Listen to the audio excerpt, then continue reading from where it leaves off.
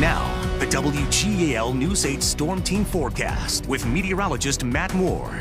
And we certainly had a taste of that Arctic air, didn't we? Yeah, we're starting to see that really bitterly cold now moving out of here. In fact, we're above freezing in many spots, including Harrisburg, where we take a live look right now. Still pretty cloudy, though, and we are tracking some rain. And it's, by the way, it's a system bringing the rain that's also drawing in some milder air to scour out that bitterly cold weather we had the last couple of days. 39 degrees currently in Harrisburg. It feels about that. And when you look at the wind chills, winds are calm at this time, but still plenty of clouds around.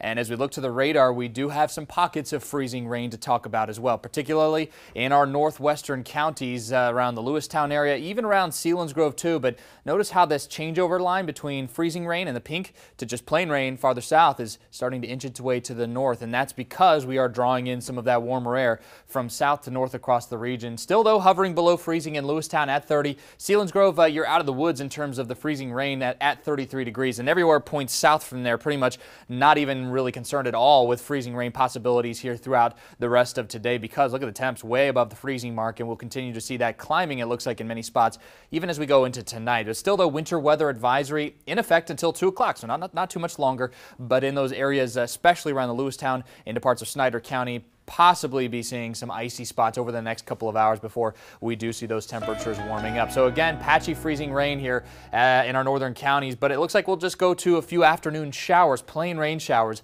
as we head through the day. Doesn't look like a complete washout, especially the farther south you go. It's going to take a little while for that rain to work in for you, but milder temps as we head through the day. Milder certainly than where we've been the last couple of days, and even milder yet tonight. In fact, could see the temps rising up into the mid to upper 40s, maybe even some spots near 50 degrees late tonight, but it does look like we'll start to see rain moving in, and it could be heavy at times, especially late tonight and into tomorrow morning with those rising temperatures. Now, through the morning hours tomorrow, I do think we will have a little narrow band of some heavy rainfall, and that narrow band could also potentially produce some gusty winds. So watching out for that, and a timing of which could be around that morning commute. So just be on the alert for that. It does look like, though, the rain completely wraps up as we head into the early to mid-afternoon. Then it turns breezy and temperatures begin to fall once again. So here's the reason for the warm-up. We've got a system out to our west, and that's drawing in all of that warmth from south to north across the region, but it's running into that colder air, and the moisture is too, and that's why we've got these pockets of freezing rain to talk about in those northern counties around the Lewistown area.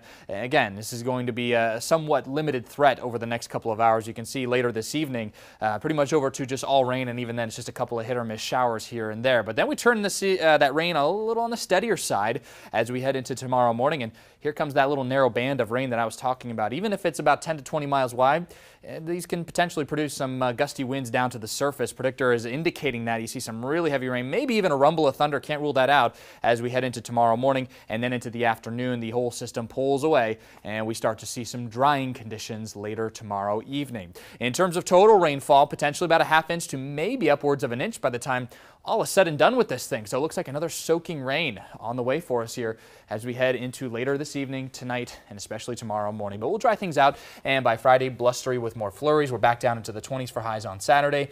Watching for the chance of some light snow on Sunday, and even the chance of some more rain or snow again on Tuesday. But at this point in time, none of those systems right now look like they're going to be a big deal, just kind of minor systems, but reinforcing shots of colder air once again. So today probably going to be one of the warmer days, tomorrow as well, and it will cool back down, it looks like, into the 20s again. Still pretty active, right? It's still little systems, though, not a big one, at least on the guidance as of now. So.